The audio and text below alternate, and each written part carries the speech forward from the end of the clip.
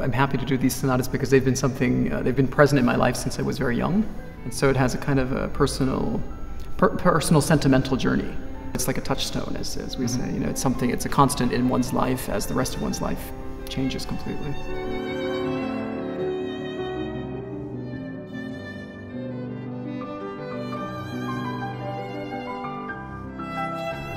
So much of the sonatas are so lyrical in character.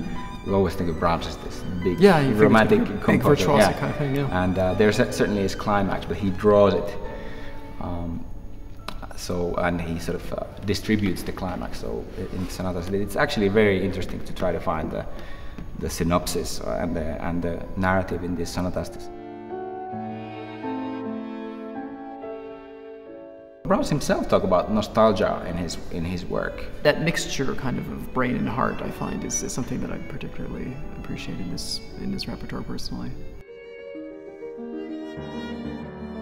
G major sonata has a distinct sort of nostalgic character, which comes through the link of him quoting his own song, the Regenlied, in the sonata, and the song talks about how the rain brings back memories from childhood. The second movement is this sort of almost spiritual, very somber, sincere movement, which then comes back in the finale, in the middle of this melancholic song.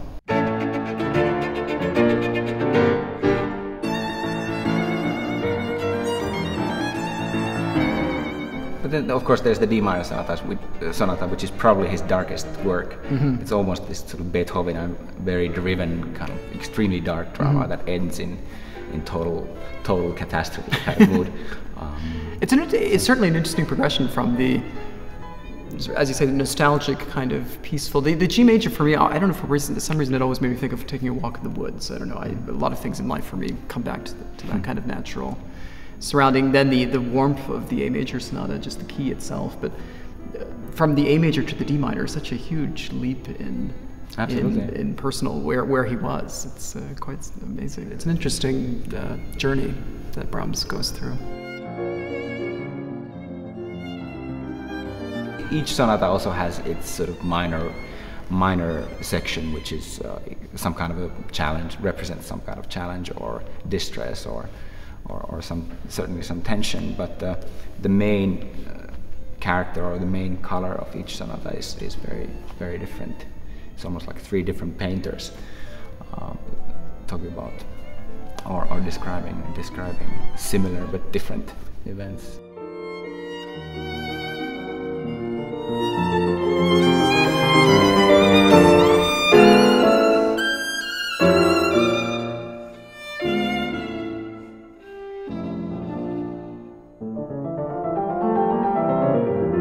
It's remarkable how different the third sonata is from the first one. It's just in a completely different emotional space. It's agitated but quiet, worried. It's like somebody kind of kneading their hands, you know, sweaty palms a little bit. The middle movements are a complete contrast to that. There's this beautiful, simple song, essentially, in the second movement. The third movement is an interesting transition because of it's a scherzo, but with a very sad kind of tinge to it. It's an interesting transition to the last movement then, which is violent.